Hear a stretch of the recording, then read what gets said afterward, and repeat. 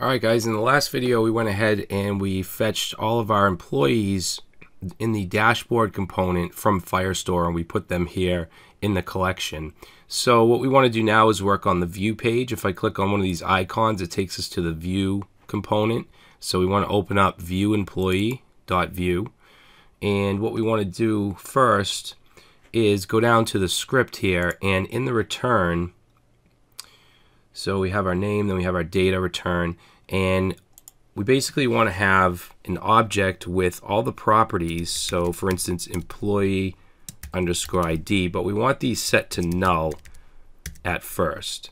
Okay, so we're going to say that. We're going to say name null, department null, and position null.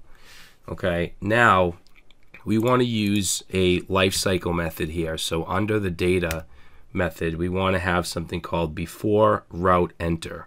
Okay, so before route enter, and that's exactly when this runs, is before we enter the route. So in here is where we want to fetch the individual employee. Okay, we only want one employee. That's the one that matches this right here, this employee ID. So again, we're going to have to bring in our database from our Firebase init. So we're going to go right here and say, not const, we're going to say import db from /Firebase init. And then down here in before route enter, and this actually takes in a few parameters. It takes in to, from, and next. And then we're going to say db.collection. Of course, we want our employees collection, and we want to specify a condition. We want to specify a where.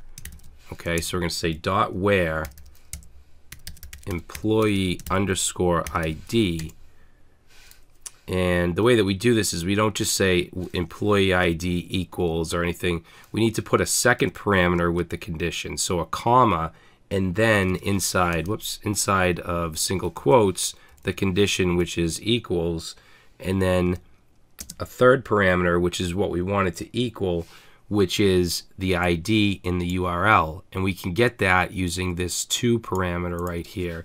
So we can say to dot, and then it has an object called params, and then that has a value called employee underscore ID. Okay, and the reason it has this param is because in the router we defined that as a parameter, employee ID, which is this. Okay, hopefully that makes sense. So employee ID, and then we do our .get. Okay, and then the .get returns a promise, so we do a .then. Okay, and in the .then, I'm just going to put this on a new line here. So we'll say .then. Inside here, again, we're going to get a query snapshot and set that to an arrow function. And we want to loop through. So query snapshot, we're going to use a for each. And inside here, we'll get a doc. And then we want to actually use this next method right here. So we're going to say next. And inside here, we'll have an arrow function. We're going to use VM and set that to an object. And this is where we actually assign all of the fields that we want to put up in the template. So we want to use this VM. So we'll say VM dot employee ID is going to equal, and remember we have that doc object which has a data method, and then we can get any field we want. So let's say employee underscore ID.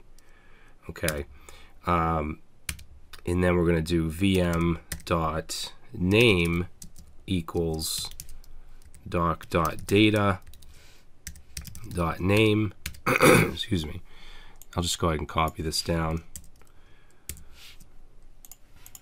So we want name, we also want department, and we also want position.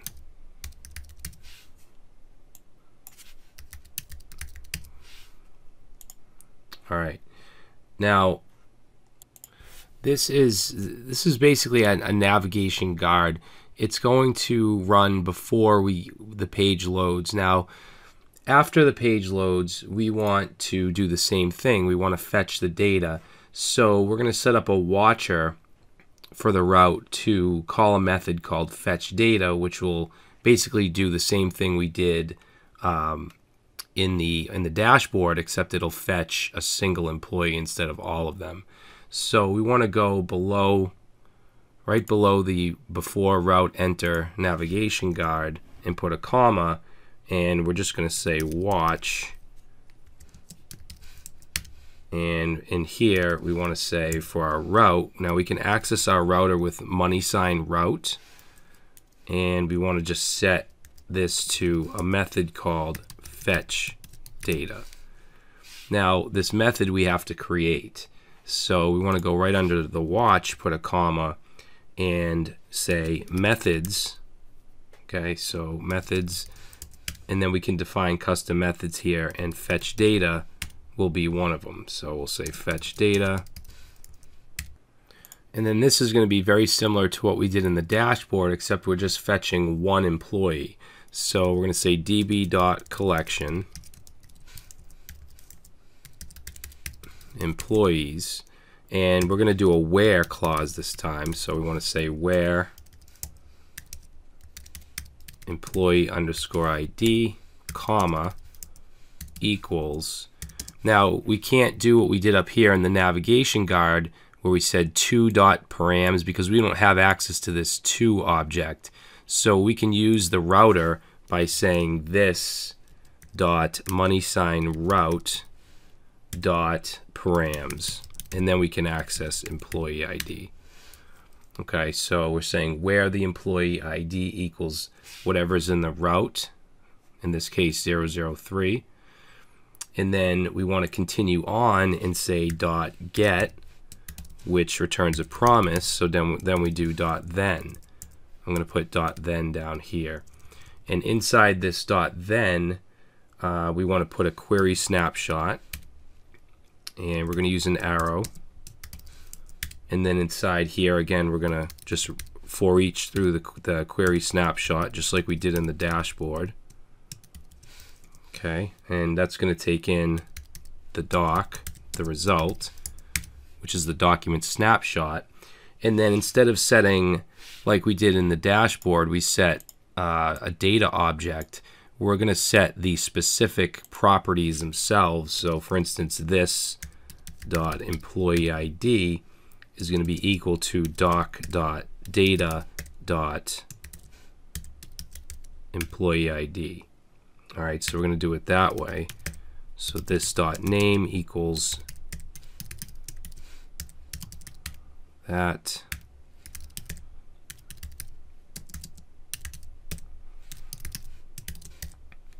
dot department. It's killing me not to use semicolons. Position equals doc dot data dot position. All right, so let's save that and make sure we get no errors, and then we should have access to all of these properties up in our template, and we can do what we want with them. So what I'm going to do is I'm going to have again a UL with the collection header. So I'm going to get rid of this H3. We'll say UL collection and also the class of with header. And let's do li dot collection header, which will be an H4. And in here I'm going to put double curly braces and name. We don't need to do employee.name because it's not an employee object like with the dashboard. It's simply the name property, which we set right here. Okay, so let's save that. And we get Sam Smith. If we go back, let's go to John Doe. We get John Doe. So let's go ahead and put some more LIs in here. So we'll say collection dash item, And we'll use emit, we'll say ×3. And in this one here, I'm going to put the employee ID. I'm going to put a label, so employee ID number, and we'll set that to our double curly braces and say employee ID. I have to reload. All right, so this one here will be the department.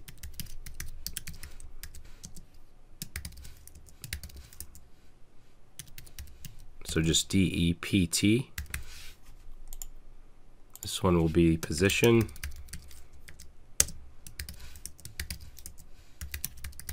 Like that.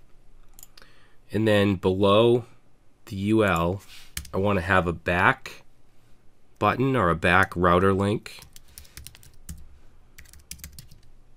So we'll say back.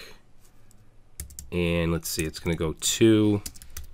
It's just going to go to the home page, so slash. I'm also going to give it a class of BTN and a class of gray. There we go. So I'm also going to put a delete button because we're going to handle that as well in this video. So I'm going to copy this, paste that in, and then this will say delete. And let's see, actually, I'm sorry, this should be a button, not a router link.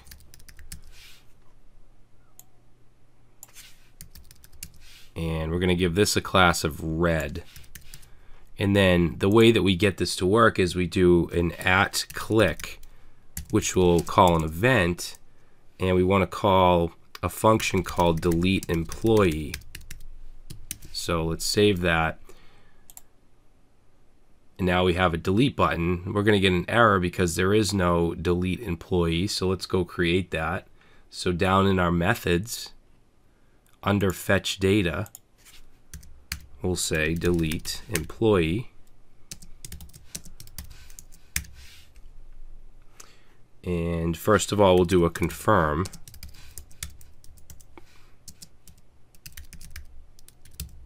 What am I doing? Yeah, we'll say if confirm,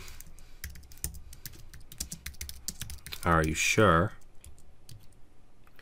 Then the way that we do a delete is by saying db.collection, and we first need to get the one the employee we want to delete. So do the same thing we did above, .where.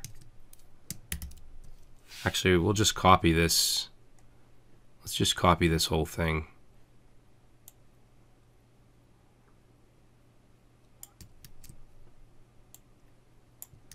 All right, so collection employees where employee equals that, and then we're going to do the .get, the .then, query snapshot, for each, and then instead of assigning all this stuff, we're simply going to say doc.ref. Okay, we can use this ref object, and then that has a delete method. And then after we delete, we want to redirect, and we can use the router for that. We can say this.moneySignRoute.push. And we want to just go to slash. And I used a semicolon here. I'm going to get rid of that. I'm sure I've used them other places as well. But yeah, so that should delete it, and then it should redirect us. So let's save. All right, so let's see. We can go back. Let's say we want to delete Sam Smith. We'll click delete. Are you sure? Okay. And that didn't work. It looks like the router didn't work. Let's see if it actually deleted, which it did. So Sam Smith did get deleted, but something went wrong here. Let's see, what went wrong here? I put route. It should actually be router. Route is if you want to get the parameters and so on, you can use route, but to actually do a redirect, you want to use router. So I guess we'll go ahead and delete Sarah, and then we get redirected. Good.